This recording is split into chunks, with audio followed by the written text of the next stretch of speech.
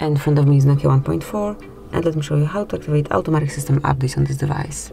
So at first, enroll the list of all apps, go to Settings, find and select About Phone, scroll down to the very bottom and click 7 times on build number. Then provide your PIN code, and as you can see, developer options are unlocked. So let's go back, pick System, Enroll Advanced, and here you got it. So just click on Developer Options, let me go back, Developer Options, and now locate automatic system updates. Use the switcher to activate them, and that's it. From now on, your updates will be applied automatically whenever device restarts. So thanks for watching, please subscribe our channel and leave the thumbs up.